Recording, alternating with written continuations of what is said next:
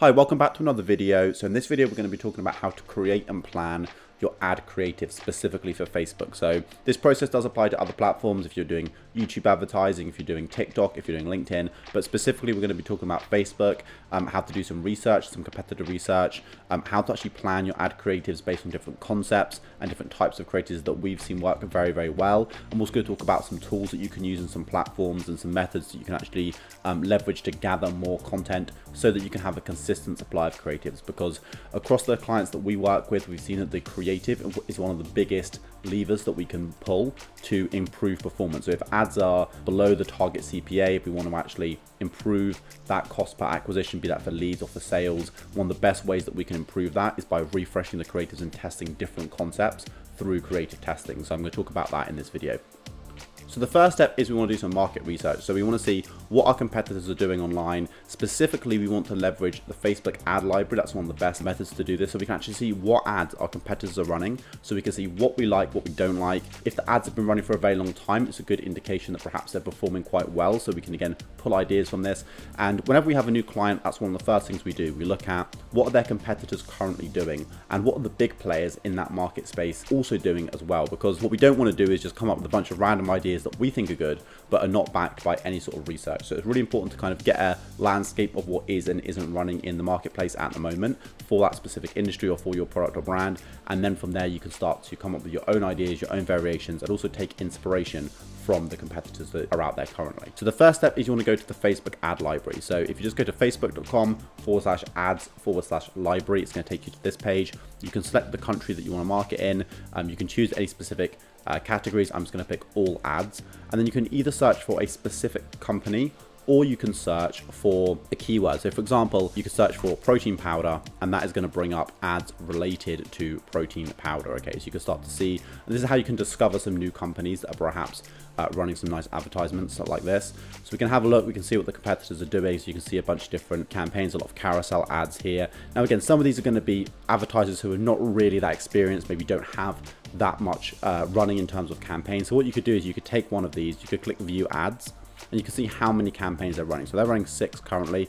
Now it's not always an indication, just because they're running 2 or 3 doesn't mean they're not working extremely well. For some of our clients, we only have 1 or 2 main campaigns running, but we're able to spend a lot through them. However, typically, if they've got a lot more running, they are typically spending more, okay, in most cases. And again, you can just kind of get an idea of what is working, what isn't, based on how long the campaigns have been running for. And again, not everyone manages their ads in the same way. Not everyone knows if their campaigns are working well. We speak to companies all the time where they say, we don't even know if our ads are working. So it's like, okay, interesting. But what you want to do is you want to have a look and see, okay, look, these have been running since the 24th of February. It's the 25th of February as I'm filming this video.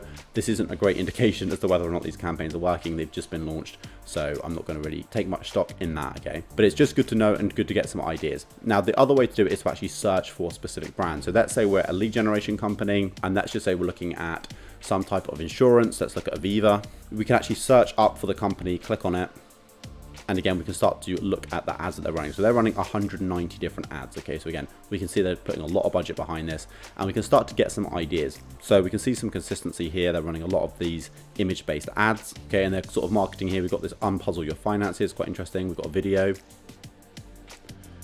This is a very vertical video, probably for stories, placements, things like that.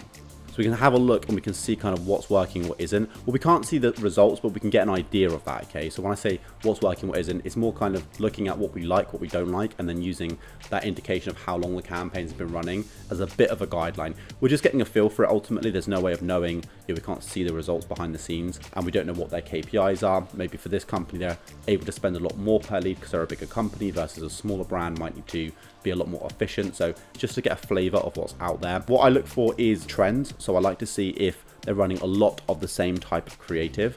That is quite helpful because I know, okay, if they're running 20 different campaigns, all with the same creative, it's probably a winning creative typically. So I go through here, get some inspiration, see the type of content that they're running. So they're basically running image ads and they're running animated or like motion graphic style campaigns as well through video. They're not doing any like piece to cameras where there's someone talking about the insurance or talking about stuff like that. There's none of that. It's all motion graphics and or just static images essentially.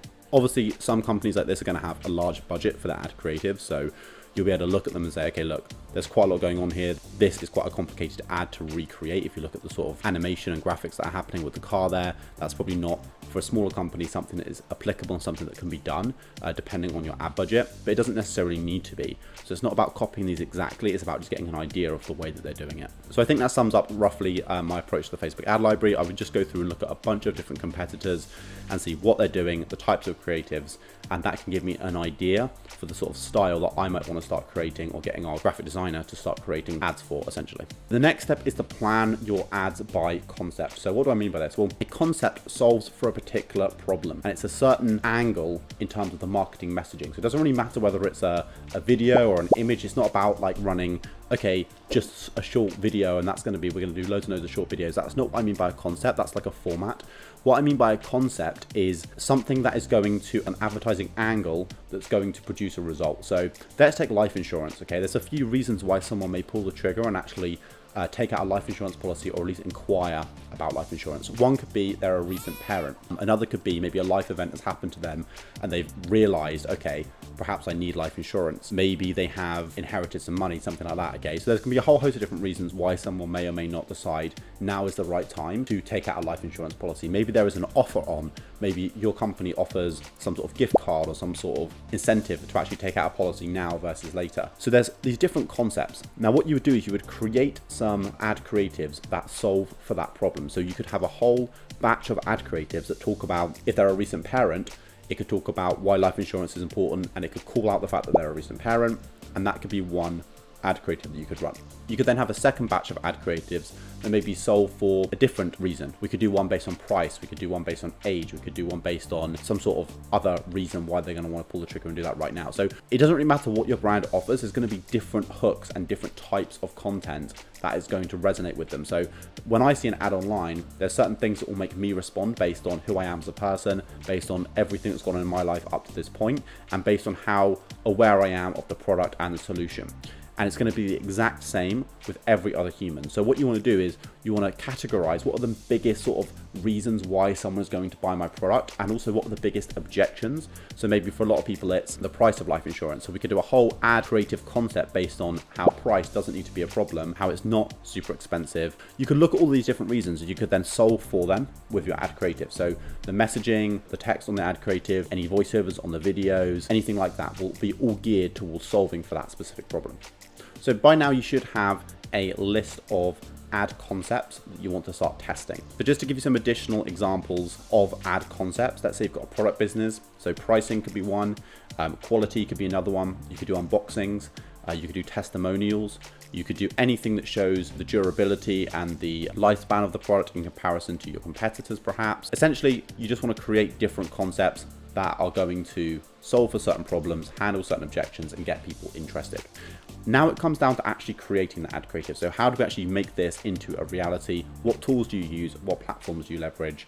So in our own agency, we have a full-time graphic designer who will actually go away, create all the ad creatives for our clients.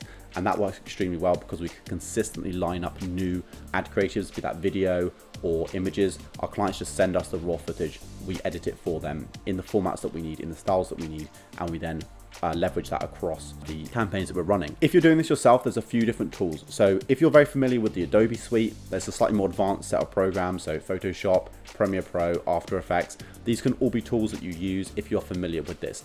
If you have absolutely never used them before, I wouldn't necessarily recommend teaching yourself and learning the full Adobe suite. Although it is a very valuable skill, it's going to take up a lot of time. So depending on how leveraged your time is already, it may not be the most intelligent action to take. Instead, there's some other tools that you can use. So one is Canva. That's going to be a very quick and easy tool. If you have Canva Pro, again, it's very powerful for what it is. You can create ad creatives extremely easily and quickly, and they have templates and they have assets that you can use. And this can be extremely valuable. So if you just go to canva.com, you can sign up for a free account. There's a lot you can do immediately, like I say, for free. You can also have the Pro account, which will give you access to more stock images, videos. It will give you access to like background removal tools, things like that. And it's extremely powerful for what it is. And it's very, very cheap. It's like $10 to $15 per month for one account. So again, very, very cost effective, and it's going to save you a lot of time. Even though we have a full-time graphic designer, occasionally we'll just go into Canva and we'll create something because of the speed and the ability to just go ahead and do that straight away without needing to have any time delay. So it's very, very powerful. The other methods are to use platforms like Fiverr and Upwork. So these are freelancer sites where you can actually connect with professional graphic designers and also more intermediate graphic designers who are potentially a lower cost. And you can then pay them on a freelance per project basis to create ad creatives for you. So again, based on their availability, based on their time frames, this can be extremely powerful because you're going to get someone who is doing this day in, day out. So they have a lot of skills typically, and they will be able to produce very high quality graphics for your ads. So if you give them the right dimensions, you give them the right formats, you say, look, this is what I need, go away and create this please, and create 5 different variations, they will typically be able to do that. Now obviously you can have someone who's going to do images, you can have maybe a different person who's going to be doing your video editing. Again, just depends on the price as to how viable this is, and it also depends on the quality of work, and again, like I mentioned, their time frames. If they are very stacked with work and it's going to take them a week, perhaps, depending on your ad campaigns and kind of how frequently you need new creatives, maybe that's not going to be the best route to go down. However, if you can plan ahead and you can work with a freelancer who becomes a bit more part of your team, that's going to again give you a lot of opportunity to leverage someone who's got a high set of skills for creating ad creatives. So both Fiverr and Upwork are going to be great platforms to get that done, and they can be very, very cost effective. So a couple of other tools I just want to mention quickly. One is rev.com. This is great for captions. So if you're filming video, and again, not every piece of video has to be super high quality professional. And I'm going to get into that in a second in terms of what we've seen work well and what we've seen not work well in different formats that you can use to kind of not spoil it. But ultimately, we've seen every piece of content, every type of content format work well. It depends on the product and it depends on the brand. So it's not like I'm going to tell you you have to run short videos or you have to run carousel images. It's actually quite the opposite. Depending on your company, what you offer, your brand, what your messaging is, different formats will work well. So for some clients, we leverage video basically exclusively. Like 99% of the content is video content because that's what works well for that client. That's how we can communicate the messaging correctly. For other clients, we're using images and carousels primarily. So it just depends on, again, what you're promoting, what your business is. There's no one golden type of content that is just the best thing ever, in my opinion. It really goes beyond that into what your content actually delivers in terms of the messaging. That's far more important than the format, in my opinion. So Rev is a great tool for getting captions done for videos. They can do burned in captions. They can also give you the caption files, which you can then add into your Premiere Pro projects or other software that you're editing your videos on.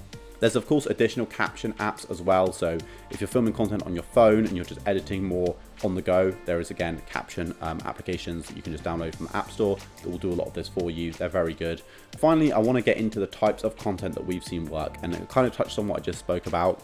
There is no one type of content that I would recommend running. If you're not getting the results that you want and you're running image ads, I wouldn't say if you do video, you're going to immediately get all of these purchases. It's not really like that, and it's not what I've seen work. Instead, I would recommend testing different types of content, different angles, different concepts, and different formats. However, like I say, I think it's more the way that you're communicating, and there's far greater things that are more important than just the format of the content. So just bear that in mind. It's kind of what you're saying, not how you're saying it typically.